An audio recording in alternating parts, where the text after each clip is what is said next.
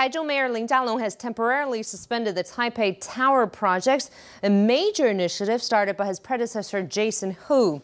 The decision came as the construction budget nearly doubled from the original 8 billion NT dollars to 15 billion NT. Taiwan Tower exists only as a model, with major construction work yet to begin.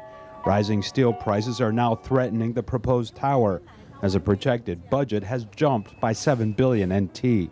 Mayor Lin Chia-lung believes the tower is no longer in line with an original Taichung City Council resolution. I will not allow an increase in budget for the Taiwan Tower from the original upper limit of 8 billion NT during my tenure.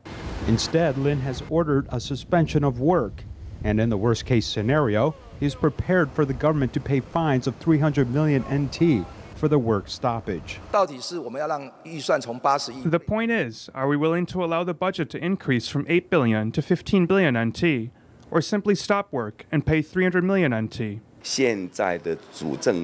Right now, political leaders should require the architect to follow the rules of the original international competition and the related budget to construct this project, instead of asking for a compromise. Lin was unwilling to say if the Taiwan Tower project is completely scrapped. He promised to convene a forum and survey public opinion before a final decision is made.